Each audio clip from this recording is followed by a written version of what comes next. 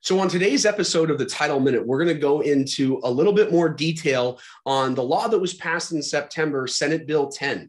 Now, this law, Senate Bill 10, does not go into effect until January 1st, 2022. Now, our first video on these legislative changes just gave an overview on Senate Bill 8, Senate Bill 9, and Senate Bill 10. Be sure to check out that video and last week's video where we went into detail on Senate Bill 9, or the Home Act. Now, SB 10 allows local agencies to adopt an ordinance to allow dwelling units to be built up to 10 units per parcel.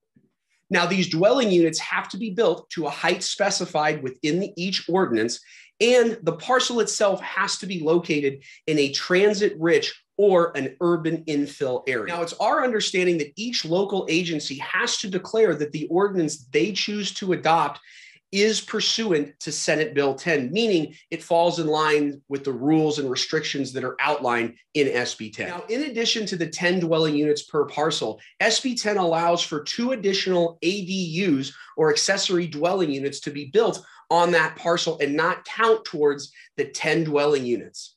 For a parcel to be designated as an urban infill location, there's 4 different criteria that they have to make.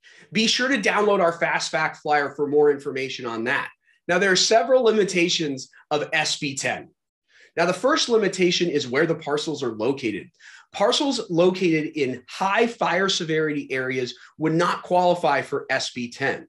They also cannot qualify if they are parcels that are located in open space or parks and recreational land as approved for by the voters. Parcels can't be further divided into smaller projects in order to circumvent the 10 dwelling unit maximum, meaning you can't have one parcel that would have 10 units, divide it in half, and then be able to build 2 10-unit projects on that one parcel. So no further division of the parcels. Now, Senate Bill 10 authorizes this act until January 1st, 2029.